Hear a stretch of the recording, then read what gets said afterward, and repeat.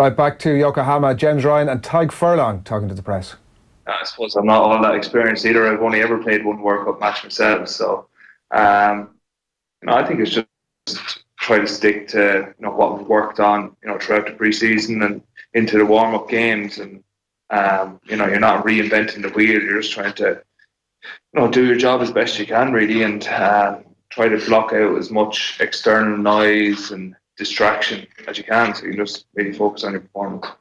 How excited are you for that atmosphere in the stadium, the anthems, just knowing we're at a World Cup, and for all the Irish fans who are going to make the trip to match for you?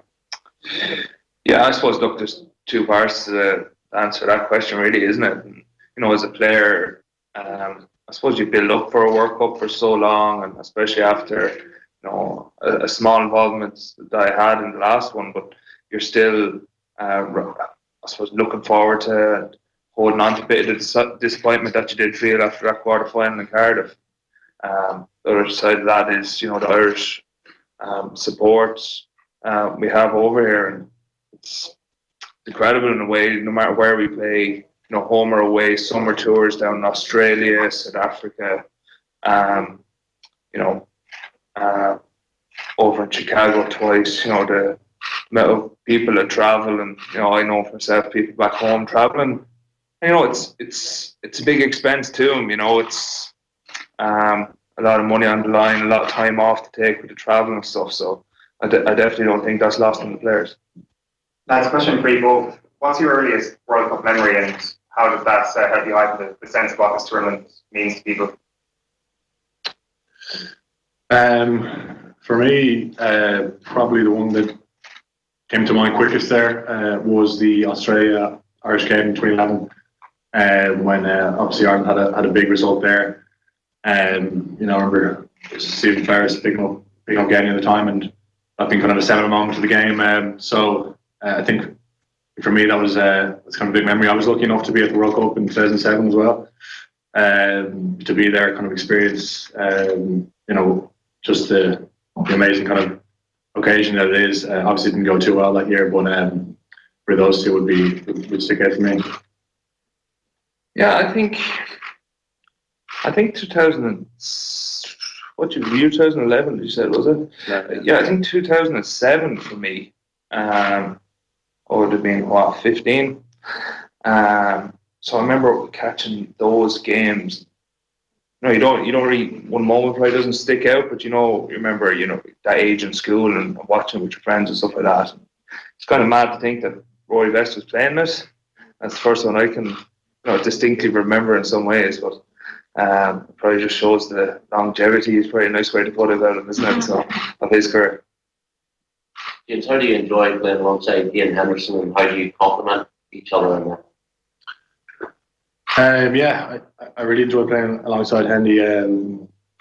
He's a real smart player, and I think he kind of, alongside that, he's really physical, and when he's gone forward, he's such a big man. I think everybody follows in a way. Obviously, in terms of line out, I think again he's really intelligent there, and we kind of Hendy, Pete, and myself, we'll kind of hopefully share the responsibility a bit in that area. And if Pete and myself, see opportunities in the line, we'll feed that back to him. But as I said, I really enjoy playing alongside him. He's a super player. Guys, question to you both. Joe was just talking about how something important games straight up against Tier 1 nation. How do you guys cope with that intensity and the build-up?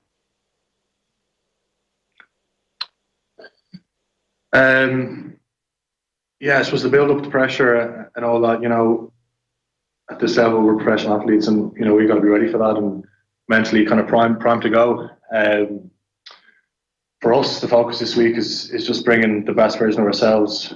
You look at Scotland, some of the quality they have, whether they go with Ben Russell or Hastings at 10, and you combine that with some of the threats they have in the outside back area, Hogg, Seymour, Darcy Gray and Maitland, some of the quickest and most rapid guys in world rugby. So I think when you put those two together, they're seriously potent side. So for us,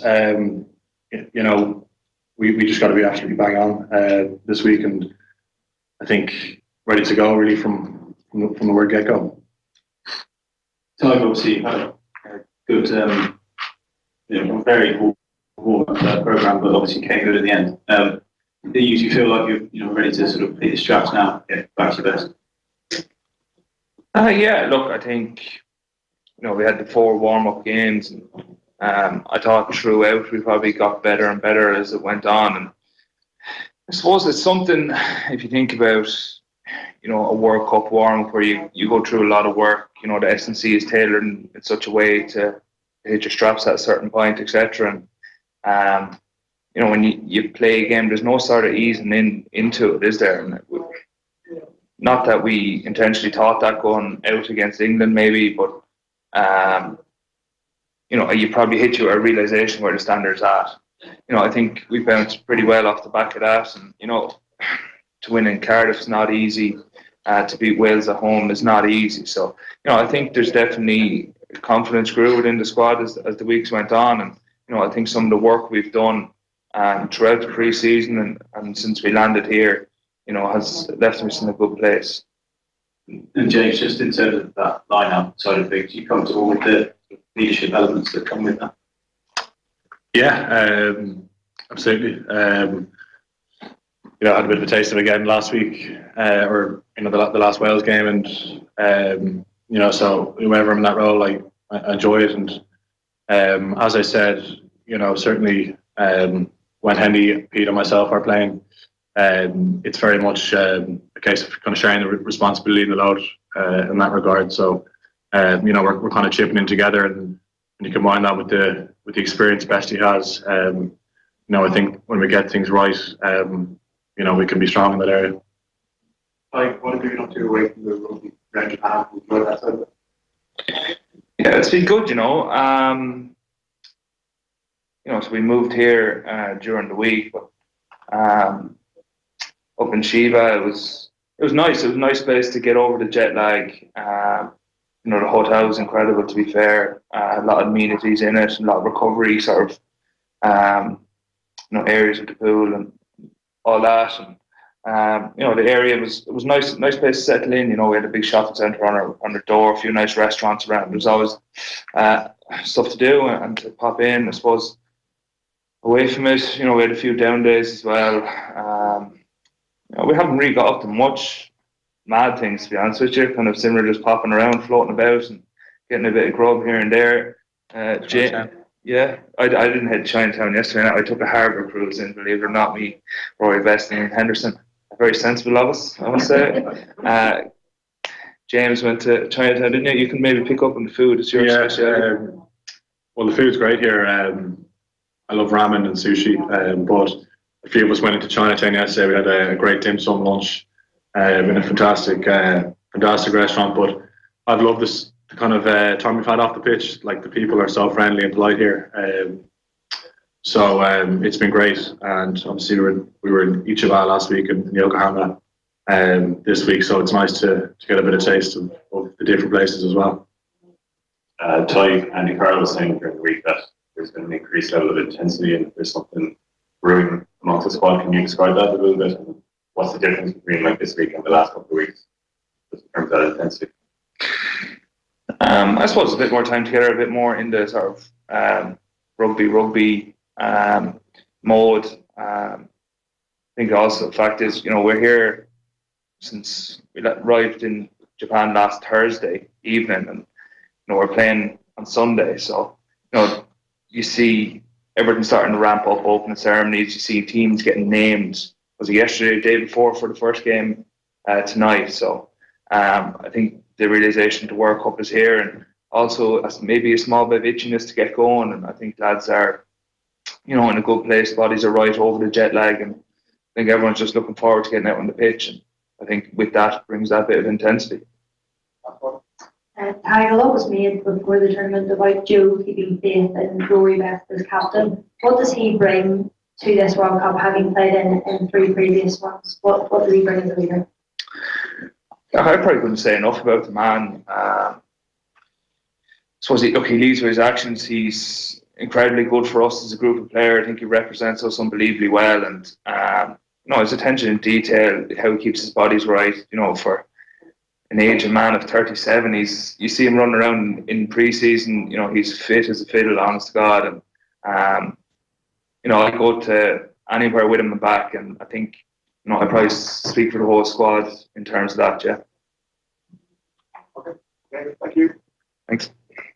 That's Tadhg Furlong wrapping up that press conference himself and James Ryan there. I mean, they're kind of limited in what they... Wasn't a huge amount of standout lines out of that, but they are kind of limited in what they can say because they've managed to get themselves this far. We can all accept that there's an itchiness to get started for everybody, so that we don't have to sit through any more press conferences. Like those two are, it goes without saying, so crucial to anything Ireland might achieve, because 9 months ago they were bulletproof. Absolutely. He was still in the position of not losing a competitive game, James Ryan. They probably both had a slight dip, an understandable dip. They need to be right back. But even when you're talking about Rory Best there, like Ireland's line-out, are you 100% confident about it? Yeah, I know. We're going to go, you can see on your screen there, Cian Healy and Greg Feek are getting themselves lined up. Putting out all the big boys today, quite literally. To meet the press. Yeah, it is a bizarre one. And what pressure is on that very first Ireland line-out? And Scotland has some unbelievable operators, obviously the second row as well, that can put massive heat in it, and you can be assuming that most of their planning. Let's get over to that, back to Yokohama, Cian Healy and Greg Feek.